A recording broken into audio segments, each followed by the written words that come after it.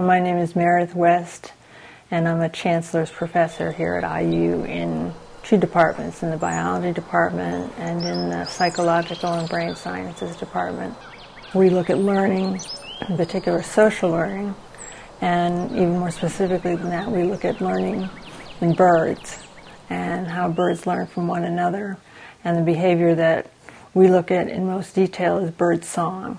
We picked a very particular species that we wanted to study, which is the brown-headed cowbird. The female birds lay their eggs in the nests of other species.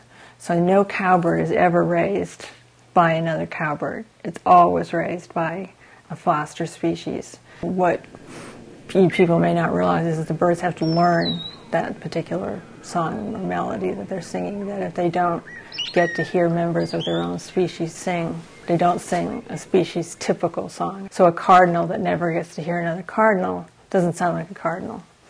And so it all depends on learning. They have to learn how to congregate with birds of their own kind, to listen to what the other birds are doing and to imitate the sounds the birds are doing, and also to what we call improvise.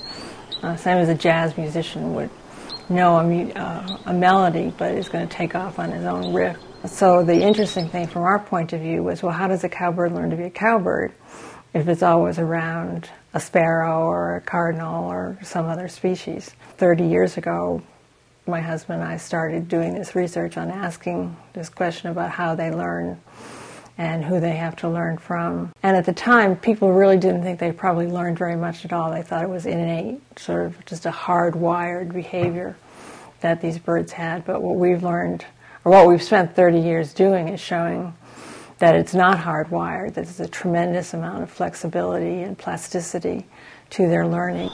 In DYG return, there's a female right off to his left who is paying attention to their singing.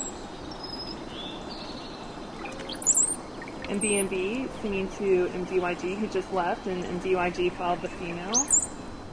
Females don't sing, so they don't respond to a male by any kind of vocalization. But they do use their wing movements, so that a male will sing a song and a female will flick her wing out and bring it back in very, very quickly. What we're going to be looking at is female cowbirds who cannot sing, how they use visual gesture to shape male social behavior. And what this is all about is learning how to court.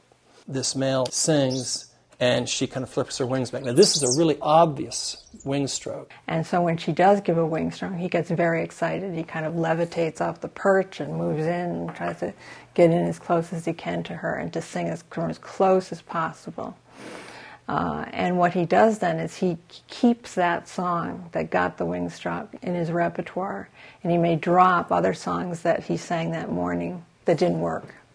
And so she essentially is what she's doing is she's shaping his song by giving him reinforcements. Culture is defined as behaviors that are passed on from one generation to another by learning. And that is what is going on in the cowbirds. But we also learned that the males could learn to change their song, even though he never heard it, and even though the female had never sung it. Just by the shaping process of taking little elements of the song and giving reinforcement for that, she managed to get him to sing the kind of song she liked.